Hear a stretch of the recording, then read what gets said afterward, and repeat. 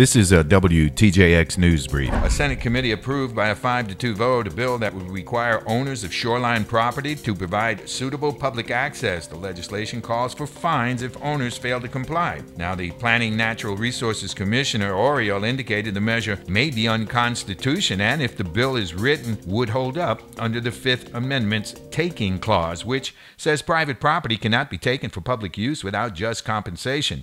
The bill and proposed amendment not once does it address the compensation, Oriole went on to say. With respect to liability, if a third party is injured while using the public access, then who's going to be liable for the injury, the government or the property owner, he asked. The legislation was advanced to the Rules and Judiciary for further action. Port Authority Director Carlton Dow explains at a Senate hearing how funds used to upgrade the Inanide Pond lot must be used for a particular purpose. The authority strongly opposes this bill as it will negatively impact essential marine revenue and it will be detrimental to the authority's ability to meet its financial obligations.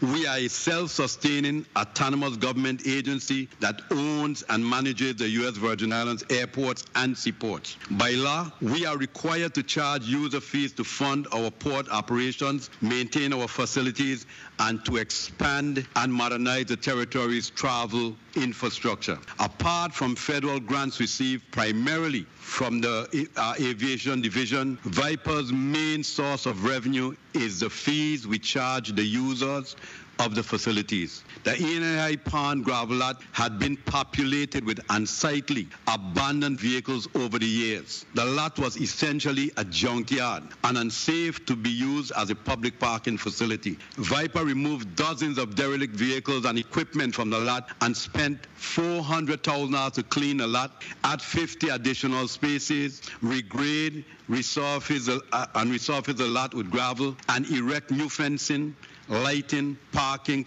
and security equipment. The lot now has 200 parking spaces available and is open from 5:30 a.m. to 10:30 p.m. daily. The Governor Juan Louis Hospital and Medical Center used the ExactTech GPS-guided personalized surgery technology. ExactTech is the latest advancement in technology that provides surgeons with real-time visual guidance and alignment data in total knee surgery. According to the interim CEO, Ms. Williams, Juan Louis Hospital is looking to the future for innovations that will move healthcare forward. Also, Dr. Jeffrey Chase, who performed the surgery, says he successfully performed 6 total knee replacements and 1 total hip replacement at JFL using the technology.